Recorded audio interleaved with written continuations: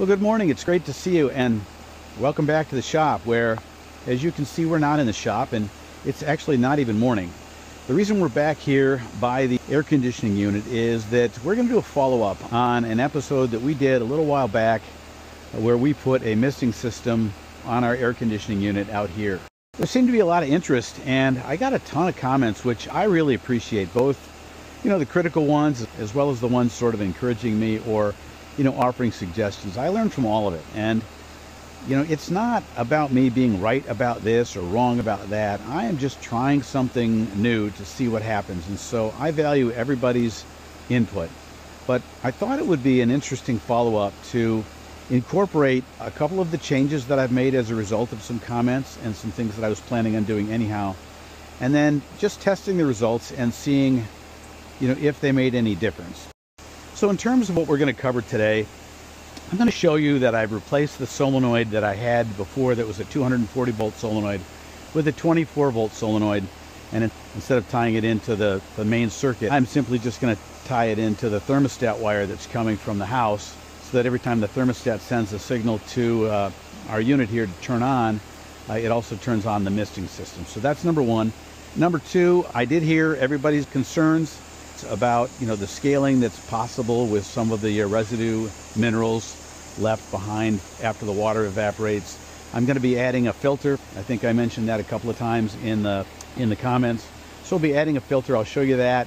And after that, I want to take some time to try a couple of things that a couple, three viewers had suggested. The first being some sort of shade as an alternative, or maybe even in addition to the misting. So some sort of shade to put over this unit that shades the air around the unit and creates sort of a cooling effect.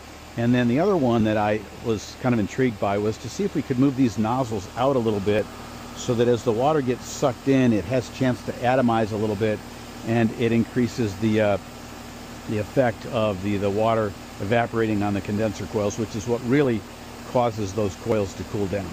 First things first, let me show you how I switched out that solenoid and put that new one in, as well as added the filter. So let's go do that. I'm about ready to switch over my solenoid from a 240 volt to a 24 volt that is run off the thermostat here. But the first thing we do before we start messing with that is we're going to just turn this system off, because we don't want it sending a signal out there while we're trying to wire that up. It's 24 volts. It'll give you a little bit of a jump, so we want to make sure that doesn't happen. We turn this off. So let's head out to the unit and I will show you how we wire that up. All right, we are out here at the unit. As you can see, I've got the power off, although I think that's overkill because we have the thermostat turned off inside. So I don't think there's much of a chance of this kicking on while we're out here messing with a couple of these connections. But we've identified the black wire is the common wire. The yellow wire is the wire that is coming from the inside thermostat. So we want to hook up these two red wires. We'll take these wire nuts off, and it doesn't really matter which one of these leads goes to the common, which one goes to the wire from the thermostat. But we're going to take this off and see if we can't just wire this around like this. Poked myself there a little bit. Scared myself a little bit too, because it kind of feels like a little bit of a electrical shock, but I know that that's off. And then we're gonna just wire these together by screwing this new, it's a little bit of a larger nut than this one. This one was just accommodating a couple of wires. This one's got to accommodate three. So tug on them a little bit just to make sure that they're all kind of in there, and now we'll do the other one. Pick that up. And just want to twist these together. Yeah, do a better job than that. Looks like a pretty rinky-dink way to do it. Let me just see if I can't. There we go. Yeah, that's better. And then we just screw these on.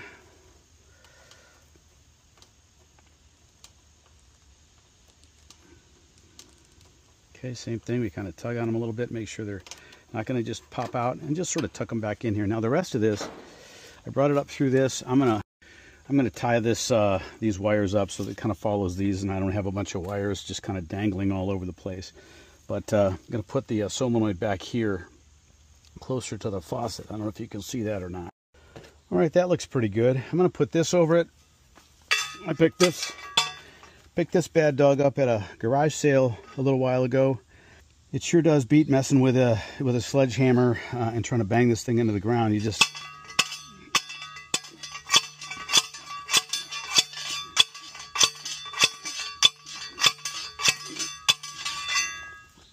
that ain't going anywhere. So there it is. That's my new replacement 24-volt solenoid that works the same as the other one. It is a normally closed unit, so when it gets a signal, in this case from the thermostat inside, that also sends a signal to the unit telling it to turn on, it opens up and sends the water through here. You can see I've got my water filter on, and then the rest of it is all pretty much the same. So I also have the switch, same switch as before, and it is on right now. So we're going to go inside and we're going to turn the thermostat back on, and that should send a signal to this and to the unit to start up. And we'll look out the window, see if we can't see that system working. If it's not, well, then we've done something wrong, but we'll see. All right, here we are back inside, getting ready to turn the system back on. Oops, there we go. All right. And we look out the window and we see that the misting system is now on. So it appears that the thermostat did its job, sent a signal to the unit to turn on, and at the same time activated the solenoid. Here we are back out at the unit. So this is the setup here. Now we've got the solenoid on there. We've got our filter coming right up the solenoid and feeding the misting system. Here's our on-off switch. If I flip it, then the misting system turns off. Again, because the thermostat isn't satisfied, it is sending a signal for the unit to be on, and when it's sending that signal, it also sends a signal to this solenoid. Anyhow, that's where we're at. So let's move on to implementing some of the suggestions that a few of you left in the comments. I think the first one we're going to try is just measuring the temperature of the air coming out of the top here. Anyhow, let's go get our thermocouple, and we will measure the temperature coming out of that top of the unit with the misting system on and with the misting system off, and see if there's any difference. By the way, if any of you are wondering why I'm not using an infrared thermometer, it's because, you know, those don't measure air temperature. They just measure surface temperature. So people who are pointing a laser type of device at a surface, or even at air with a surface behind it, really what they're getting is the temperature of the surface behind it. So I've seen some people use those where they measure the output temperature at a register, for example, when they put one of these in place, and they're not necessarily getting the temperature of the air coming out. What they are getting is the temperature of the metal on the register. So that's why I use this. Currently, as I said, it's about 81, 82 degrees out here in the sun. And let's just test that temperature coming out the top. Obviously, it's fluctuating up and down a little bit, but we'll call it 85.5 because it was a little lower than that, a little higher than that. So 85.5. Now let's turn the misting system off and see if there's any appreciable difference between the two. Go over here. We'll just flip this off, and we'll give it a minute or two. No, we won't. We'll just put this right on there and see if there's a difference. 94.5, 9 degrees warmer than with the system on. I think we're going to leave it at that. I'm not real interested to see how high it can get, but I think that we can say safely that, you know, there's a difference in the temperature of the air coming out of the unit, which means that the unit is working harder to cool the air that's coming in, and maybe not being quite as efficient at doing so. All right, I think we're going to call it there and just say, yep, there's definitely a difference. All right, and according to my handy dandy Bluetooth connection to the unit, it looks like the live current, or the running current right now, currently with the misting system off, is about 9 amps. So now let's turn the misting system on again, and we can measure it as the live current with the misting system on. So let's do that. Come around here.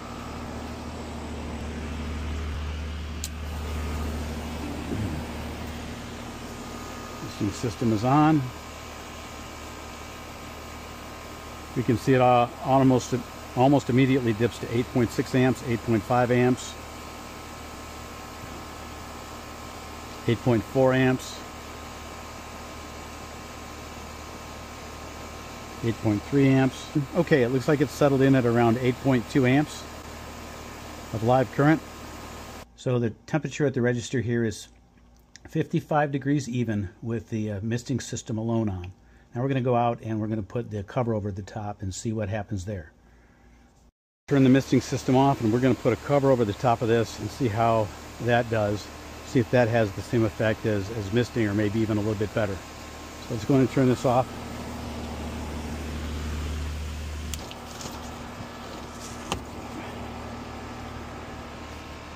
So this is what I came up with, just a simple cardboard piece with a hole cut out in the middle so the air can escape the top of the unit while leaving the bottom part in the shade. And we're going to let that go for a few minutes, and then we're going to start measuring things. All right, with the cardboard covering most of the unit except for the fan shroud, the air coming out of the top is 92.7, 92.8 degrees. So with the shade on the unit right now, the live current or draw is 8.8 amps. Go inside and we'll measure the temperature at the register, see if that makes any difference. Okay, so with the cover on and no misting system on right now, inside at the register, the temperature of the air coming out of the register is 57.6. Okay, so now we have moved the misters about a foot away from the unit, and we're just checking the live current. So I don't know that it's shown any real difference. 7.9, maybe a little bit. We'll see. I'll have to go back and take a look at the numbers, but I'll call it 7.9%. And it looks like the temperature of the air coming out of the top of the fan shroud is about 87.3 degrees. And I think before it was something around 85.5, something like that. So that seems to have gone up with the misters having been moved out just a little bit. Maybe they're too far, I don't know. I'm going to go inside and we're going to measure the temperature of the air coming out of the register, see if that's different. And it looks like the temperature of the air coming out of the register is steady at about 58.8, and that is with the nozzles being moved out away from the unit a little bit by about a foot. So it looks like it also is counterproductive. Okay, and finally we're putting all three together. We've got the nozzles moved out about a foot away from the unit to allow for the mist to atomize a little bit more. We've got a shade over the top to provide cooler air, theoretically, going into the unit. So we'll see if that combined helps anything. I don't have a lot of hope for it because it seemed like either one by themselves wasn't doing a whole lot. But let's take a look. Let's measure just like we did the others. Okay, temperature coming out of the top of the unit by the fan. So as far as running amps, with the cover on and the misters pulled away from the unit a little bit, we're fluctuating between 7.8, 7.9 amps, which is about where it was with just the misters on it when they were attached to the grate. So folks, I think that's going to do it for this video. You know, it seems like there's not a whole lot of difference.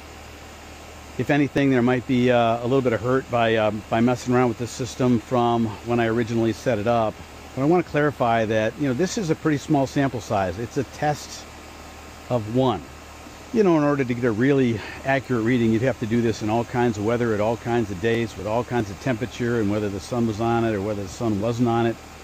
There's a lot of different variables and factors. Whether it's windy, you can see the misting being blown around a little bit now. Probably gets blown around a little bit more when it's away from the unit like it is now. So I would lean towards it doesn't make any difference, but I wouldn't say definitively we've made that determination. As far as today and just kind of checking this out and giving you guys some feedback, that's what we found. You know, if you have other suggestions or comments or observations, please leave them in the comments. I really do value those comments, whether they're critical or whether they're just observations, whether you've got a suggestion or an idea. I'd be willing to try any and all of them as we go forward. Anyhow, that's going to do it for today. I hope you found it interesting. I hope you found it informative and entertaining. Please leave a comment. As I said, Leave a like for me and subscribe if you would. That would really help. And we will see you in the next one.